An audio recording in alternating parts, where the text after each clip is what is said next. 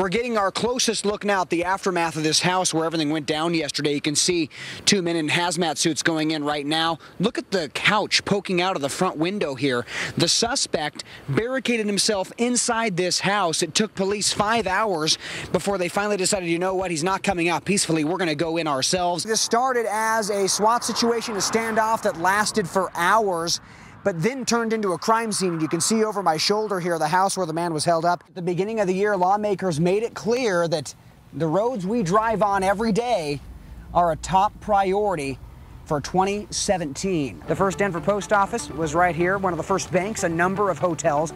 Then in the 50s and 60s, things went downhill. A lot of homeless lived here, so the city's revitalization plan was to bulldoze everything.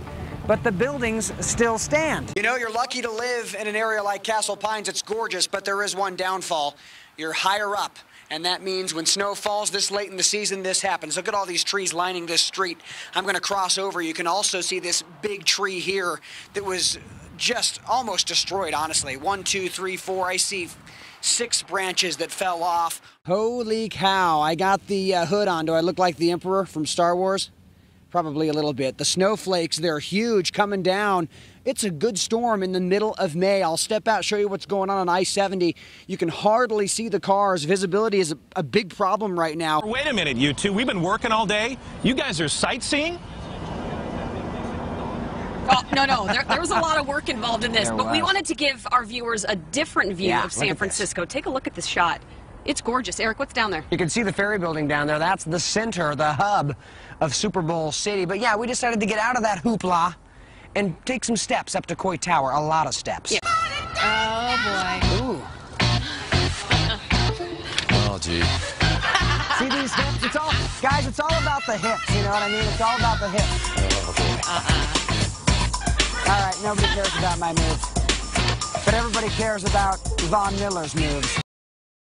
As thousands marched past our camera, it didn't take long to see this march for science. The nation is stepping up to the president. Was in-your-face politics. The Green Party will put you on the ballot. And of course, with that comes attacks on political figures. One group calling our governor, dubbing him the name John Frackenlooper. And you guessed it, President Trump's name came up plenty. He hasn't done anything that he had promised during the election, so he is letting his own base down. These ralliers not happy with the Trump administration stance on climate change. That is what this is all about. President Trump sent out a statement on this Earth Day, keeping with his theme, bringing back our jobs, saying in part, we can and must protect our environment without harming America's working families. Without clean water, without clean air, jobs don't mean crap.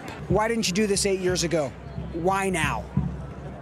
Because now we have people that are in office. You're trying to gut the EPA. You're trying to gut the NIH. Should this be a political issue, or is it bigger than that? As far as understanding data, reproducing results, reviewing results, I don't think that should ever be politicized. Everywhere you go, there's a different sign like this one here, Stand Up for Science. And then you walk a few more feet and you stumble on a sign like this that says, Make Earth Great Again. And some signs, well, they're just meant to make you laugh. Nerds of the world unite. You got to decide. Whether it's through song or a catchy phrase, science, not silence. Free speech is at work yet again. Our entire way of life. But this time, many who keep to themselves in a science lab, I'm a scientist, are protecting what they hold dear. These are the people that are actually doing that work. I'm downtown. Eric Lupher, Denver 7. Today is Thursday, March 20th. When Molly Wright first made this video for her mom 2 years ago, no one imagined it would be the only way to hear her voice today. That same young, beautiful woman with a promising future, silenced, fighting for every breath now. I realize now you never want to get a call from a chaplain from a hospital. They told us that our daughter was in an accident. On January 30th, Molly and her boyfriend Jeremy were driving over Kenosha Pass in a snowstorm when their car was hit by a truck. Then something happened. Call it fate, call it coincidence, but something happened on this road that saved Molly's life. I didn't know what to expect. I didn't know what I was going to see. On this road, Henry Rodriguez would become a hero. Literally the left side of the car, the driver's side, was scrap metal. So I ran around the passenger side, and Molly was there. She was tucked in the floorboard of the passenger seat. So Henry, a complete stranger who was only in Colorado on vacation, stumbled on the accident, pulled Molly out of the car just the right way, and performed CPR until he revived her.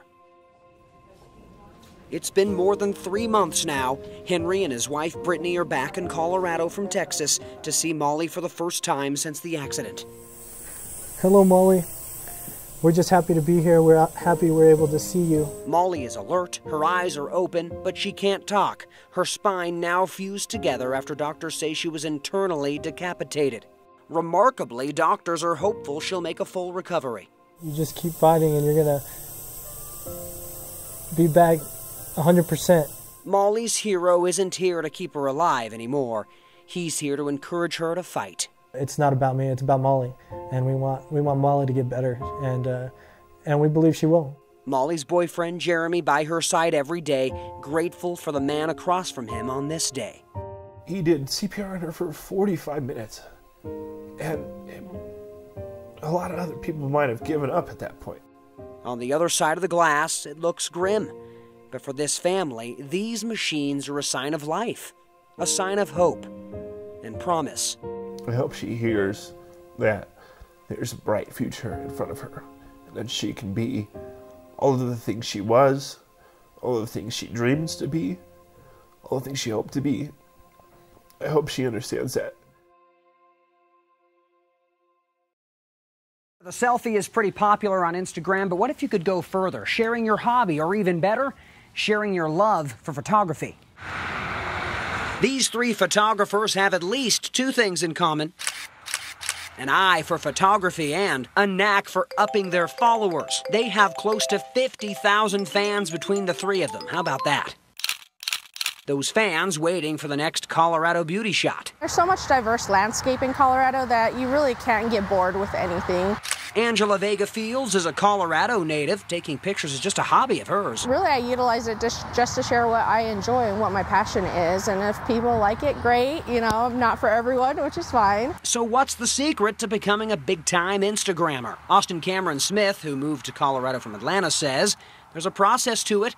A lot of marketing and reaching out to people doing the same thing. You do that through hashtags. You do that through finding other communities and reaching out to them.